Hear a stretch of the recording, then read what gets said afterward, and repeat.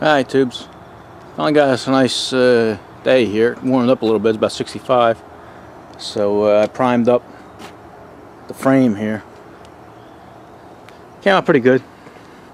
Because I only left it a couple minutes ago and there's a spider on it. Oh well. Get him off of there and alright, we'll put a top coat on it now. About 65 out here today. Alrighty. Alright, got a top coat on here. Let it sit out here and dry for a little bit. I think it came out pretty good. I'm pretty happy with it. So we'll let that dry and all that's left is put it together.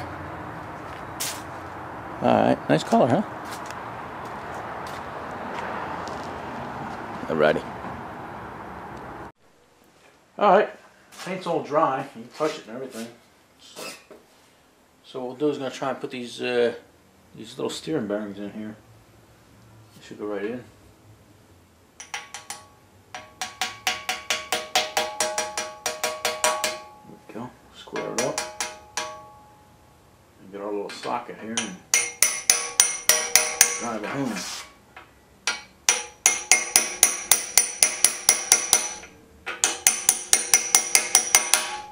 There we go, I heard it. Okay. Now let's turn it over and do the other one. That should be a little easier. Let me move you guys down here so you can see.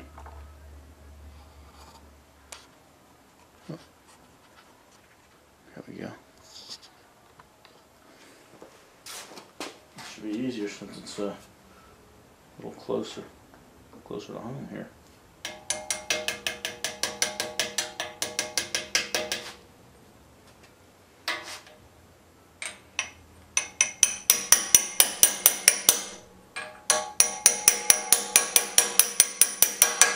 There you go. You hear it when it hits home. That's a 1.1/16" socket there. It's perfect to fit on there. Alright, let's see what else we can do here. Alright, got the rear axle here, the real swing arm we call it. I got the shocks mounted up to it and the fender on it and everything like that. So I should wait for one of the guys to come over and help me with it, but I'm going to try and mount it myself here. I'm going to have to bear hug it.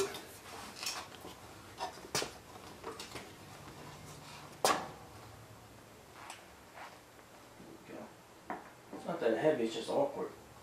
And I got to try and squeeze in this little thing here and then line up the holes.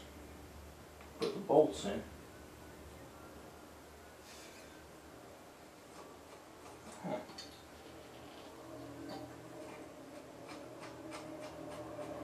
Surprise myself sometimes.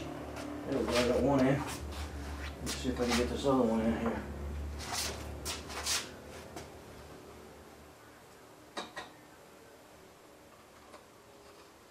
Oh, there we go. It wasn't too bad. Alright, now I'll tighten them up.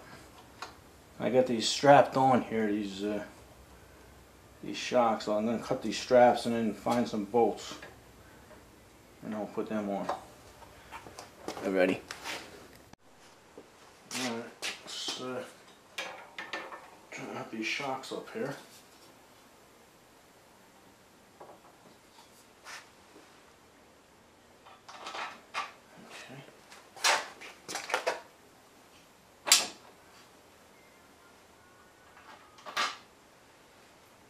Let me put a couple of nuts and bolts on here, a couple of nuts on here, I mean, and then tighten them up. Okay. Alright, let's try and put the front end on. I got the front end on. I got the front end all together here. I don't know if you can see that. I already mounted the wheel, the shocks, and the steering wheel, stuff like that. Probably should have somebody help me with this too, but let's give it a try, alright? Try not to scratch too much stuff up here.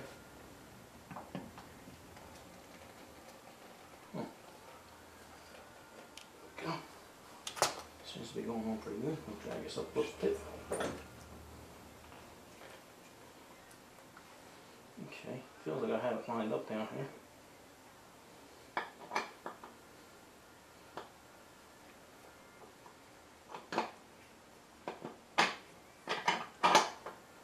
Okay.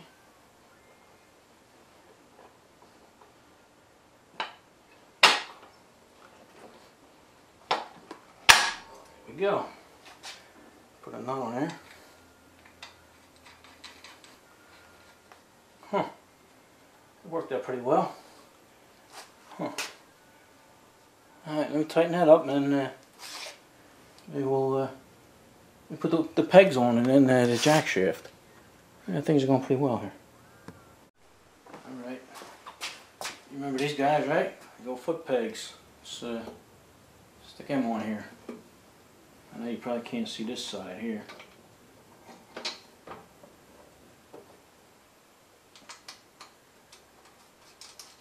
Bolt on here. It's the one we made. Can't tell the difference though.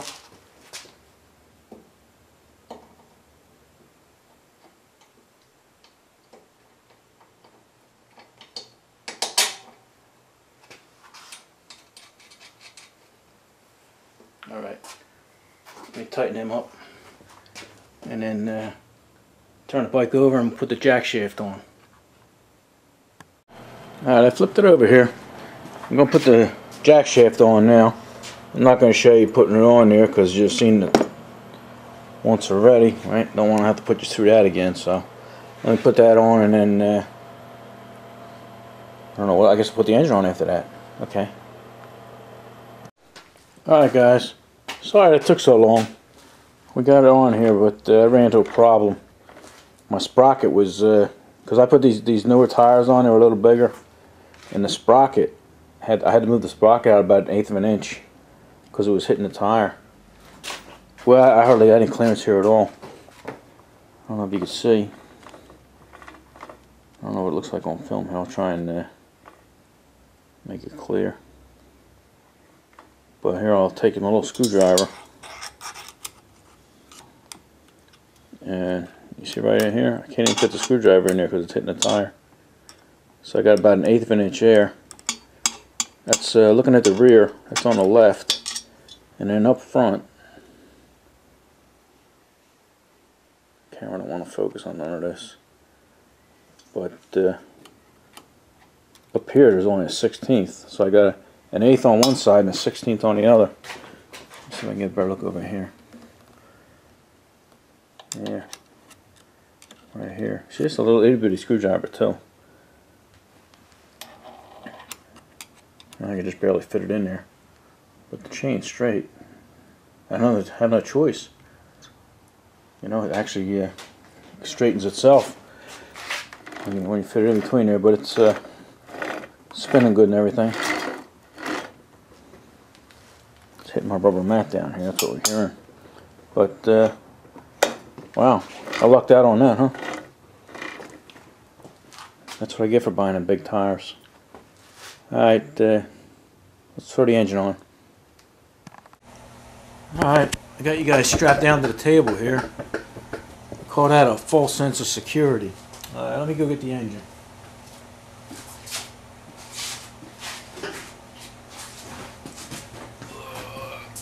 Try and wedge it in here. Don't scratch it too much stuff. Whew. Not much room. Alright. Let me get some bolts and then we'll bolt her down. Alright, we got yours all bolted down. Boy, we got some tight clearances here. Look at back here on the muffler or the intake. I got about a 1/2 inch, which is okay, maybe a little less, 3/8. And then up here I had to put a little spacer right here to lower my gas tank so I can get my cap off, but we got room to get the cap off now. So this is all hooked up, all ready to go. So we might as well hook up our throttle me scoot around here and show you this. Here's some more close tolerances. I'll tell you, if it wasn't for 1/8 of an inch, this thing wouldn't run. So, you see my chain there? Okay. This is a little tip of my screwdriver here. I got 1/8 of an inch here of clearance. That's a bracket I made there. Let me zoom in there. I'll show you why I let Racer do all my welding. I got a weld job on that tiny little piece. I asked him to weld this little extension on there so I can put my cable, and that'll hook up to this barrel clip that I put on there. He also welded that on there. Let me see if I can zoom in there. It's a little tab. You can't tell, but this little thing here is only about maybe an 1/8 inch wide, and he welded that on there for me. But anyway, where's my cable? Oh, sorry about that. I was looking for my cable. Alright, I'm going to have to cut the ball off of there. And the ball, or the end of this, where the ball was, will go through there. And then this little end here will clip onto this. We call that a conduit clip, because I guess they call the cable conduit. And then we'll just hook the throttle up, and we should have that'll be almost ready to go then. Alright, let me do that and get back to you. Alright, we got the throttle hooked up here. It's working pretty good. Came and took some close tolerances again. Let me see if I get my light over here. If you notice, let me see if I can move in here. Sometimes the light doesn't help much, it makes it worse, but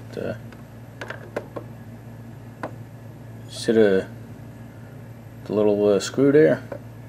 I got another 1/8 of an inch here before it hits the float bowl. So if it wasn't for an 1/8, thank God for the 1/8, huh? Okay. Yeah, it's working good. I'm happy with that. You know, got the springs hooked up right for the throttle and governor. They're snapping back good. And even up here, it's routed nice. I sent it through the front of the bike here. And then down around. Okay, what we're going to do now is I got a kill switch here.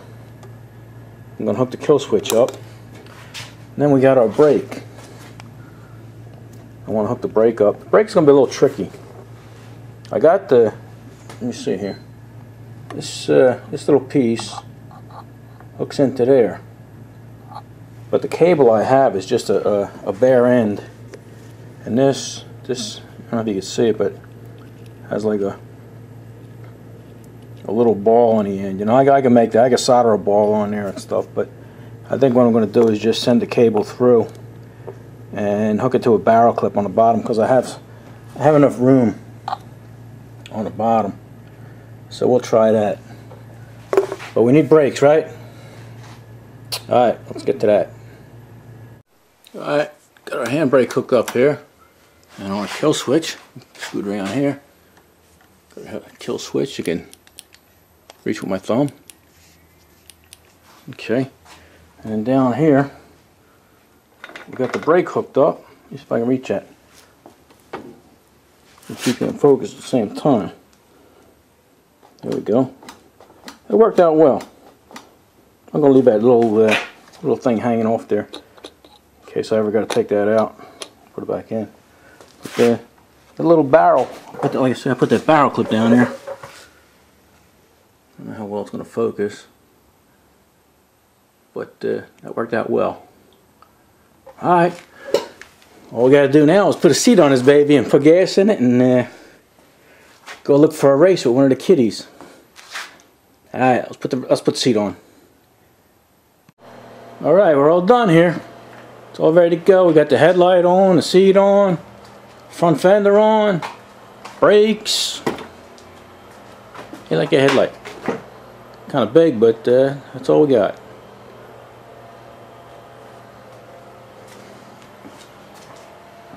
Yeah, got all the cables on, chains on, everything. It's all ready to go, man. It's dark out now. It's 11 o'clock, so maybe tomorrow, if it's nice, we'll take it out for a spin. Alrighty, see you then. Alright, tubes.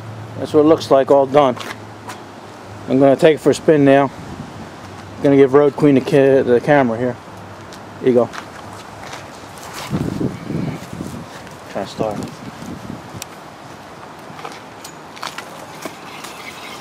See if I know how to start these things.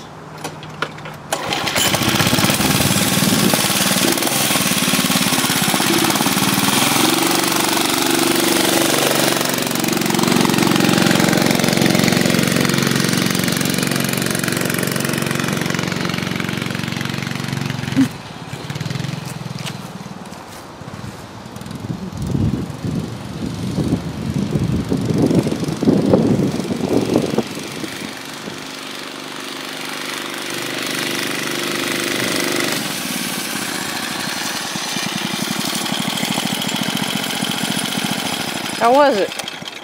It's a real slug. Gonna have to change the gearing on it. Probably has a high top end though. Alright. I'm not gonna change the gearing until we see what the top end is. Alright, that's it.